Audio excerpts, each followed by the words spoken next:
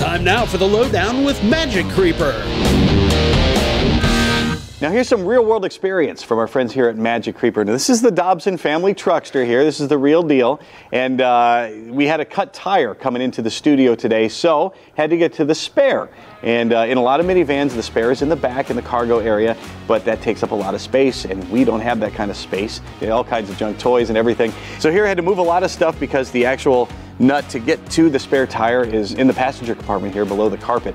Once I got everything moved out of the way, then you start to unscrew the tire. It actually lowers, kind of like an elevator coming down from the floor of the vehicle.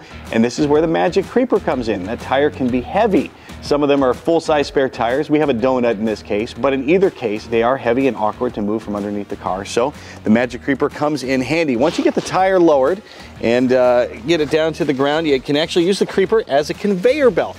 Super easy.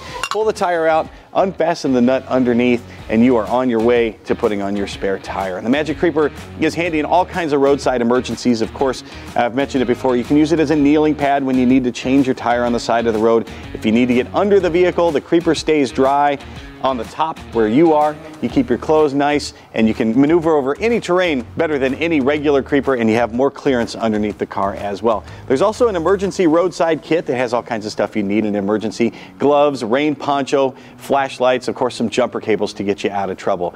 You can find the Magic Creeper at magiccreeper.com, and it's the only place where you can find the authentic one, so check them out there. And it makes a great gift, by the way.